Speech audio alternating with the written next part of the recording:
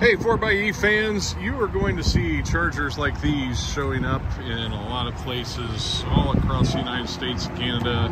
And one of the questions that gets asked quite often in the 4xe fans group is if there's a converter to convert from what this is called CCS, and if you see CCS on there, that's what that is.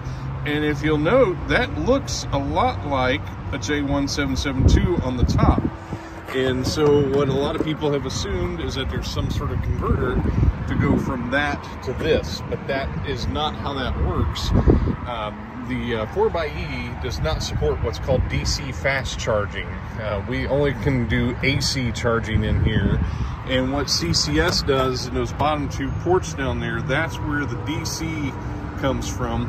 Communications still come from the top, just like it normally would if you were charging with a J1772, but if you look in there, you can see the top two pins don't have any metal in there, which is where the AC comes from on your top two pins on your J1772. Instead, we put DC voltage on these bottom two pins, and that's where DC fast charging happens with CCS. Now, this is actually kind of it's going to become an old technology soon, because a lot of manufacturers are adopting the NACS standard for DC fast charging, which formerly was referred to as a Tesla charger. But now that more people than Tesla are going to adopt that standard, it's referred to as NACS. And again, that won't be compatible on the existing 4xEs. But I would imagine, since GM and Ford have adopted the NACS for their standard, eventually we'll start seeing 4xEs come out with the NACS plug, because I do believe at this point, I think Stellantis has announced that they will adopt NACS too. And that's just in North America.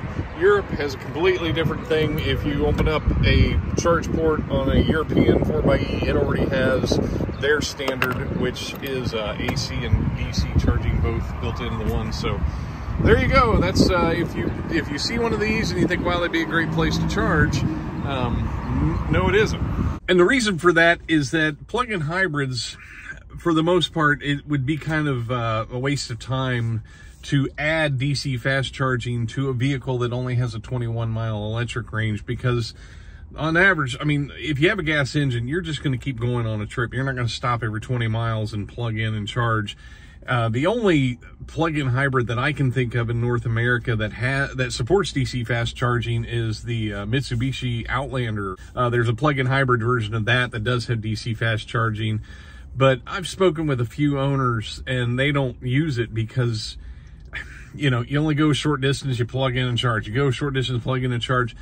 When you've got a gas engine that you can just keep on going, plus the added expense to the vehicle to include, you know, either some sort of switch gear or something, you know, a CCS port, you know, whatever, for something that you're just not really going to use that often. So it doesn't make a whole lot of sense in a plug-in hybrid that has such a short range. Now, if you go to something like the Ram, what's it called, the new Ram electrified platform that's coming out, I would assume that thing is going to support DC fast charging because it has more electric range, but there again also has a gas engine. So, you know, do you want to take the time to do that?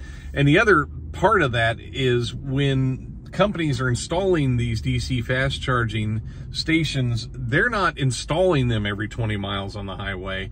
They're spacing them out every couple 100 miles, because most vehicles that support DC fast charging can go longer distances. So it really doesn't make that much sense, you know, in North America, where we're already so far spread out and we're so behind the 8 ball with the number of DC fast charging stations that we have available to us.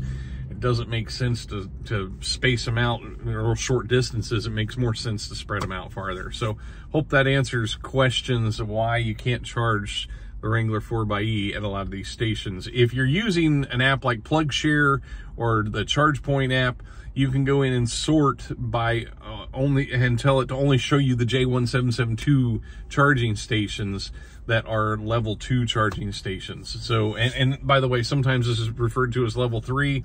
there for a while, the industry didn't want to refer to this as level 3 charging. They wanted to refer to it as DC fast charging.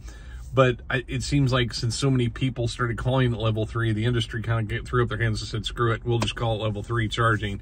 But it is different because it is DC current and it's not AC like what we have with level 1 and level 2 charging. So I nerded out a little too much about charging today. Thanks for watching.